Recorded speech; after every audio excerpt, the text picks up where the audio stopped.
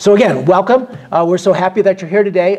Today, my sermon title is Count It All Joy. We're going to be starting the book of James. We'll be in the book of James probably for the next couple of months. We're going to go chapter by chapter, verse by verse. But today, I wanted to spend a little bit of time and talk about this author, who James is, and why he wrote it. And we'll just take our time doing that. So we'll be in the very first chapter of James. We're only going to look at 4 verses. It's in your bulletin as well on the back. In fact, on the back of your bulletin, you'll also find some of the notes for today as well. So as we go along, that will help you stay with us. So let's go ahead and take a look at the book of James, beginning in verse 1. And it says this. It says, James, a bondservant of God and of the Lord Jesus Christ, to the 12 tribes which are scattered abroad, greetings.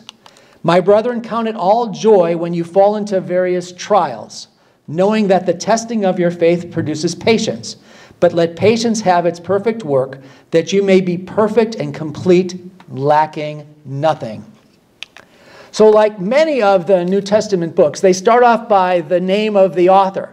You know, it's Paul writing somewhere. This is James writing to the people that are receiving this letter.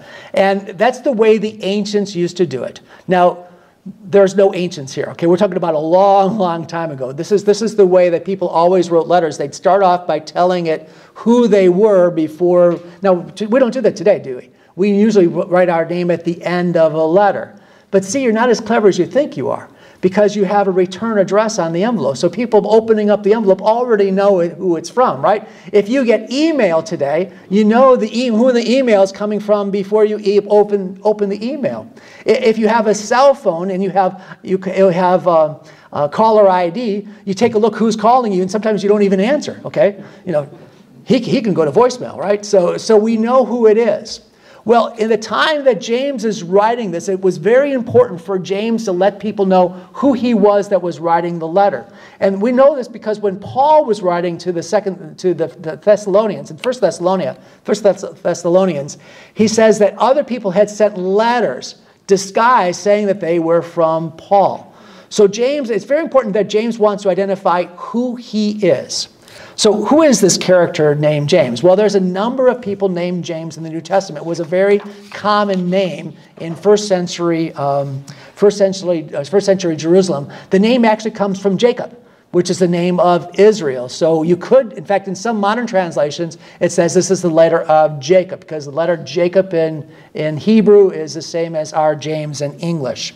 So there's a number of different James in the New Testament. The tradition as well as biblical evidence points that this book was actually written by the guy whose name is James the Just. James the Just. Now this James was the half-brother of Jesus. That's in Matthew 13:55. And he led the church in Jerusalem. He was the bishop of Jerusalem. He's also the brother of Jude, and Jude wrote the book of Jude. Now, for those of you that may not have known that Jesus had siblings, let me spend just a few minutes on what the Bible actually teaches us. We start off where we left off during our Christmas services. And as you recall, we read the scriptures where the angel Gabriel came to Mary. Remember that? Angel Gabriel came to Mary and said, and Mary, now who's a virgin at the time, said to the angel, how will this be since I do not know a man? The angel replied, the Holy Spirit will come upon you, power of the Most High will overshadow you, and the Holy One will be born, will be called the Son of God. So he's the Son of God, so that's why any brother of James would be considered the half-brother, because the true father of Jesus Christ is none other than God Almighty. And that's usually where we end our Christmas readings. However, if you go on, the angel Gabriel also appears to Joseph and tells Joseph that it's okay to take Mary as his wife because what's conceived in her is of the Holy Spirit, okay? So Joseph does as the angel tells him. But it goes on, and this is what it says. It says, and he, that's Joseph, did not know her until she had brought forth a son and called his name Jesus. Now that's the New King James, Berean translation. It says he did not know her. Know her is one of those words that's used often in the Bible. Talks about an intimacy. Just to make sure you know what the Bible's talking about, if you have an NIV, it says, but he did not, that's Joseph, did not consummate their marriage until after Mary had given birth to Jesus. So it's very, very clear from the Bible that normal marital relations were between Joseph and Mary. Now, this shouldn't surprise most of us. Now, if you have a Catholic background, it's a little bit different because they've taught what's called the perpetual virginity of Mary. And God bless them, that's okay. I mean, that doesn't change anything what the gospel has to say. It just, we're trying to identify who this James is. And the point is this, is that no time in history has a man and a woman decided to get married where the woman decided that she was going to remain a virgin. Okay, that isn't part of normal marital relations. That's just not done. The Bible implies that a normal marital relationship began after Jesus was born. Now, Jesus' brothers are mentioned in the scriptures. He had 4 brothers. He had James, Joseph, Simon, and Judas. James is mentioned 3 times. Those brothers are mentioned 3 times, and James is always the first, meaning he most likely was the eldest of the siblings. The Bible also mentioned that Jesus had sisters. Now, James is mentioned first. It was James that the Apostle Paul mentions that the risen Lord appeared to. After Jesus rose from the dead, Paul is talking about that he appeared to me, appeared to some of the other, to some women. He also appeared to James. And many scholars believe that this is what caused James to change his opinion about his older brother. Remember, the siblings, in fact, the family of Jesus wasn't too sure about this Messiah thing. I mean, remember, there's a couple times in Scripture that it hints that the family thought that he might be mad. And Jesus said, well, who is my mother? Who's my father? Who are my siblings? You know, here's my brothers.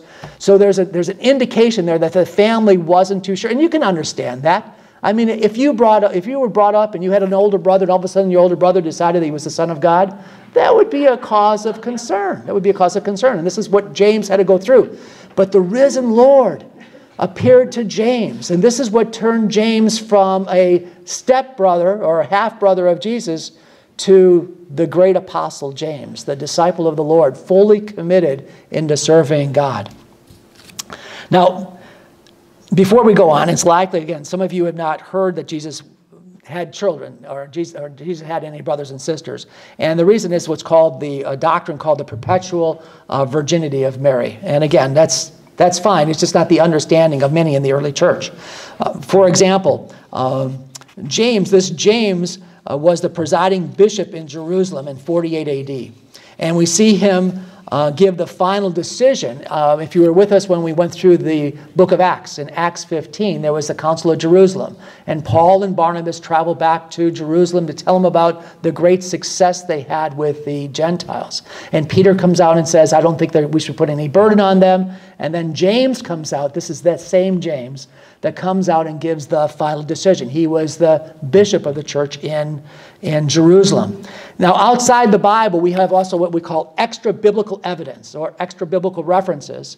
And we can look to a couple people. For example, Clement of Alexandria, which wrote about 175 AD, and there was a guy named Eusebius, which was a Christian pastor as well as a historian, lived about 50 years later. Both identified that it was this James, the brother of the Lord, that was the bishop of the Church of Jerusalem prior to his death in 62 AD.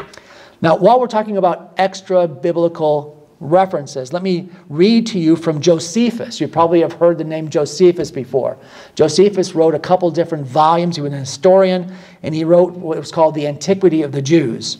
It speaks of the high priest in Jerusalem, whose name was Hanan ben Hanan, or Hanan son of Hanan, who was a high priest, and he stoned James. And this is what it says. Hanan ben Hanan, who, as we've been told you already, took the high priesthood. He was a bold man, and he had a temper, and he was insolent. He was also rigid of the sect of the Sadducees, who are very rigid in judging offenders above all else of the Jews, above the rest of the Jews. As we have already discovered, when therefore Hanan was of this disposition, means that he was violent and insolent and had a temper, he thought how he now had the proper authority or opportunity to exercise his authority. Festus was now dead. If you remember, we talked about Festus. Festus was one that tried Paul, and Festus died. And Albinus was now upon the road. So he assembled the Sanhedrin of judges and brought before them the brother of Jesus, who was called Christ, whose name was James, and some others, or some of his companions. And when he had formed an accusation against them as breakers of the law, he delivered them to be stoned. Isn't that interesting? So we have really good biblical evidence of exactly who this James is, what his role was in the church. By the way, we know that Festus, because the Romans wrote about it, Festus was the procurator of Jerusalem at the time, and he died in 62 AD. So we have a really good idea of exactly when this James was stoned to death, because it's recorded that it was shortly after Festus had died. This is how the Bible was put together, by the way. I mean, if you're interested in where do these books come from, this is exactly what it is. These are letters that early leaders in the church wrote, mainly Paul, James, Peter, Silas. A few of these early disciples wrote letters, and they circulated throughout the church. And then the church was assembling these things, and those that had the greatest evidence, like the book of James, were included in what you have now in your hand as the Bible.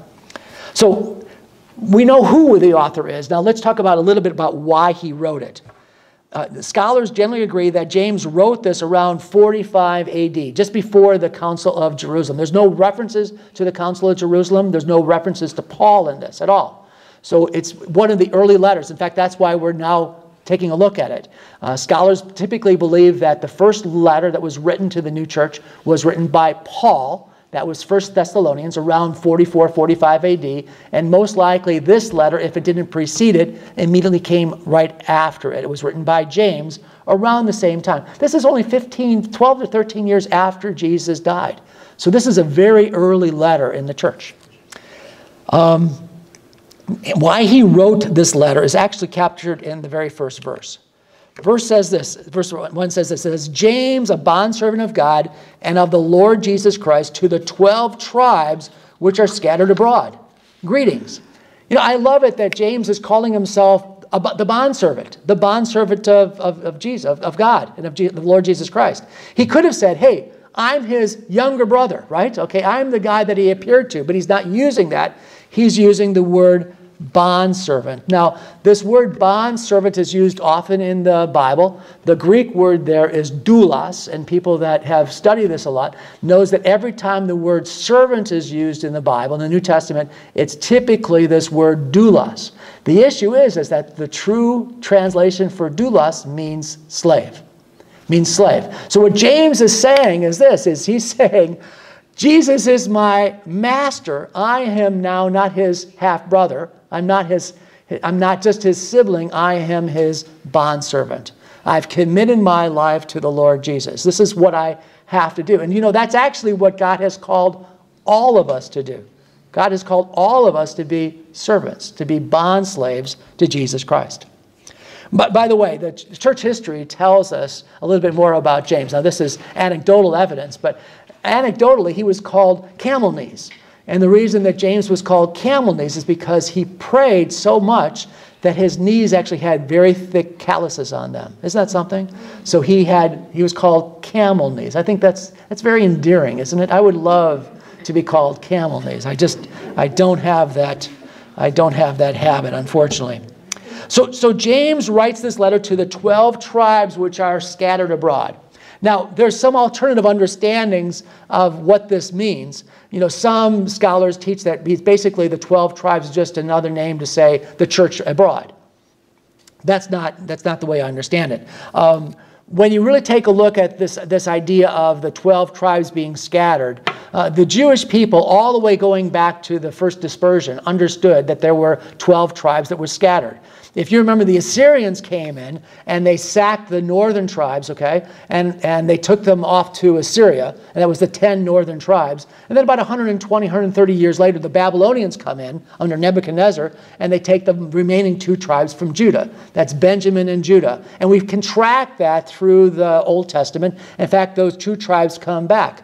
Even though we don't have a record of the 10 tribes coming back, the Jewish people to this day consider that they are scattered of the 12 tribes. The 12 tribes. In the book of Revelation, it talks about the 12 tribes, that there would be 12,000 from each one of the tribes. So this euphemism of the 12 tribes, James is using, but he's using it in a special way. Because if you remember, right after Stephen was stoned, the Christians in Jerusalem scattered. And this is what the Bible says. It says, on that day, a great persecution broke out against the church in Jerusalem, and all except the apostles were scattered throughout Judea and Samaria. Okay, that's in Acts chapter 8, verse 1. This word scattered, by the way, is the Greek word diaspora. It's the word diaspora, which is exactly what we refer to with the Jewish diaspora. It's the scattering of the Jews. So it's the same word that's used in Acts. It's the same word that James is using as well. So he's referring to the scattering of the Christians because of the persecution in Jerusalem. Now, do you find that interesting? I do. I mean, I've always loved history, and I love seeing this in the Bible and being reflected in the Bible. So let's go on. Verse 2 says this. It says, my brethren, count it all joy when you fall into various trials, knowing that the testing of your faith produces patience. James says, count it all joy. Now, that's the title of my message. Aren't you glad? It's about half hour into the message, and we're finally getting to the name of the topic today. It's count it all. This is what happens when I have history to talk about, right? We could talk about it all day. Count it all joy. So, you know, it's interesting. This Christmas season, and I got to attribute some of this to my wife. This Christmas season, my wife and I have been watching a lot of the Hallmark movies. Have you been? Okay, show of hands. How many people? Okay, almost every hand's going up. Lots of Hallmark. There's 2 Hallmark channels, right? And you can watch them 24 hours a day, right? From Thanksgiving all the way beginning of November all the way through the Christmas season. I think you can still catch some today. So we watched a lot of them. And, you know, there's the thing. These are great movies to watch for a lot of reasons. Number one, they're all rated G, right? There's no violence other than snowballs. There's no bad language. And even the couple that always falls in love, we know who they're going to be, right? At the beginning, we know who the couple's going to be, even if they're engaged to other people. We know who they're going to fall in love. Now, they get engaged by the end, or they sometimes even get married by the end of the show. They don't even kiss until the last 10 minutes of the movie. I mean, these are great movies, okay? Now, also, the other thing is there's always a misunderstanding, right? Somewhere about 3/4 of the way through the movie, there's a misunderstanding. The gal or the girl hears something that somebody says, and they think, oh, it's not going to work out. It's just a misunderstanding. And that's cleared up, and they get engaged and they kiss. It's kind of fun. So the reason I bring this up, you can see my wife had a lot of help in the sermon today. So the reason I bring this up is because I find that there's a lot in common between the intentions of these producers, these writers of these Hallmark movies, and James, and the writer of this letter of James. And you say, well, I find that interesting. Well, don't get me wrong. I mean, their intentions are similar, but sometimes their motives are completely polar opposite. Now, the reason is this, is James, the book of James, is a very practical book. It's like the Old Testament book of Proverbs. It tells us how to live life. It encourages us as God's people to act like God's people, and to pursue not what we think is the right thing to do, but what God says is the right thing to do. So here's how I see that the book of James and these Hallmark movies are similar. You got to stay with me here. So in the Hallmark movie, Christmas comes twice. A newscaster goes back in time to get a second chance to do the right thing. In a very merry mix-up, a woman spends the holiday with the wrong family, but realizes she also has the wrong fiancé. In a Christmas detour, another woman gets stuck in a snowstorm, can't get back to her fiancé and his family, but finds out that her fiancé and his family have completely different values than she does. In A Dream of Christmas, another woman, who is actually the same woman that we saw in A Very Merry Christmas, wishes to be single again, but she finds out it's really not the life that she thought it should be. Now, and all of it, now don't get me started on the princess, okay? The princess and the kings and the princesses, I mean, they all end up the same, right? They're walking around in all of this regallery and stuff like that, and all kinds of crowns and things like that. And they all have a British accent. I think that's kind of funny. Regardless of where they are in Europe or what country this is, they all have this British accent. And they're all similar movies because all of the royalty finds out that their values and the values of the common people are actually much more, they have much more in common. And actually that people need to be people and they need to be true to who they truly are. So this is what James is actually telling us in these opening verses. In the title of my message today, Count It All Joy. He said, when, not if, you fall into various trials. At the same time, these are occasions for joy, not discouraged resignation. Life is actually like a Hallmark movie. Life will throw you a curve. There's going to be detours. There's going to be snowstorms. There's going to be times when you're stranded. We count it all joy in the midst of the trials because they test us. They force us to understand what is truly important in life. God actually uses them, and this is what the Bible says, to produce character, patience, and godliness. And this is what James says at the end of verse 3. He says, knowing that the testing of your faith produces patience. Faith is tested through trials. Faith is not produced by fear. You have to have faith to get through the trials. Trials reveal what faith we do have, not because God needs to see our faith, but we need to rise above our fears, and we need to exhibit the faith that will be so evident to not only ourselves, but to all of those around us. And James concludes with these words. He says this in verse 4.